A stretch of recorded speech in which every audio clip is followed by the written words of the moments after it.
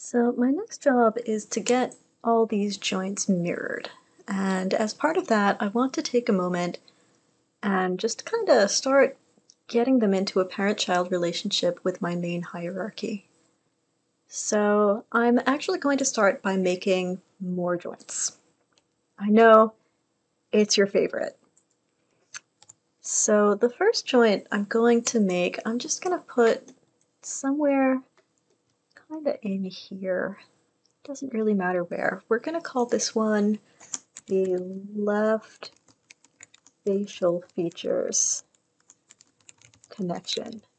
And this is not something that is going to bind. It is not something that I'm ever going to worry about influencing. It's just there to exist as part of the hierarchy. Because what I can do with it, let's take my nostril joints. I'm going to make them children of this left facial features connection. And here's the jowl. I'm gonna make them children. And I'm using a middle mouse drag and drop, but you can use whatever you like. Let's do the cheek and the nose and the brow, the whole brow. And that should leave me with the lips and the eyelids and the eye creases. You know what? I'm going to do the eye creases here too. I'm just going to keep the eyelid and the lip separate. Yeah, that should be fine. So now I've got all of these joints here like a really aggressive sea urchin. But with this left facial features joint, this is super easy. I'm going to take it, I'm going to make it the child of that connections joint that was part of my main skeleton. And now I can take my left facial features and I can mirror. We'll do all the things we already know, Y, Z, search for left. I'm going to use my underscores to be extra safe because naming is super important. And boom, now they're on the right side. Yay! Good stuff. So I left the eyelids and the lips separate. And I left the lips separate because I like to have the upper lip. Where are my upper lip joints? There are my upper lip joints. I like to make these joints the child of this upper lip joint.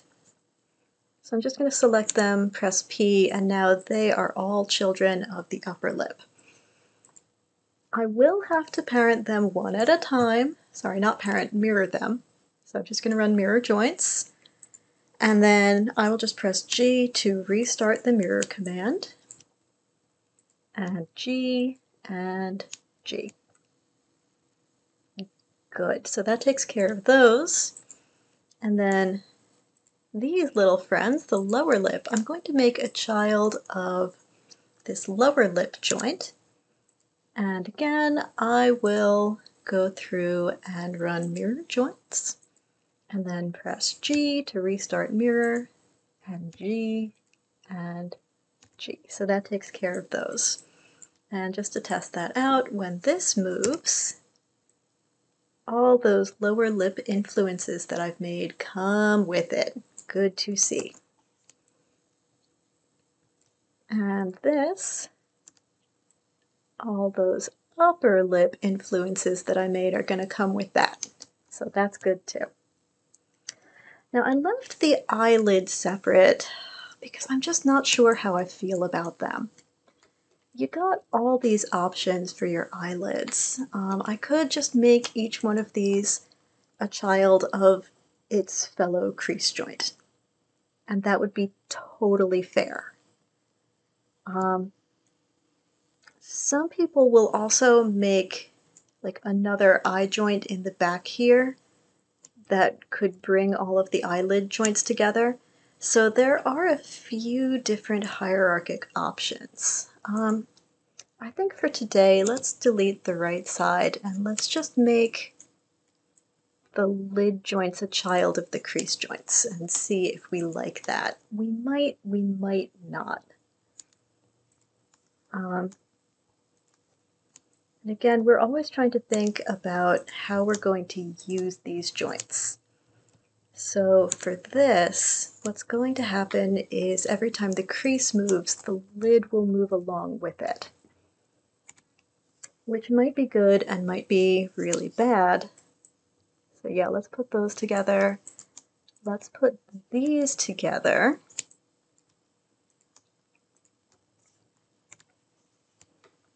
And in this case, I'm just selecting child first, parent second, and pressing P. Child first, parent second, hey now, and pressing P. But to go along with that, I think just to go along with that, I am going to make two more joints. We'll make one just right here behind the top lid, and maybe one here just underneath the lower lid. I know they're in a chain right now. I'm going to correct that. Don't worry. I'm going to move them out here to where the left eye is. Right about there. That looks good. Let's make them not be children of each other. This is going to be the left upper eyelid connections. And this is going to be the left lower eyelid connections. And now I am going to take the upper eye crease joints. Why are there only 3 of you? There should be, there's the 4th. Good. Okay, and let's make these children of here. Upper, that goes to upper. So yeah, that gets all 4 of the upper eyelid pieces. So now here's my lower eyelid connections. It looks like I've got 2 of these here. Oh, and then the rest of them I made in all the wrong order. Good times. So let's make all of these unparented.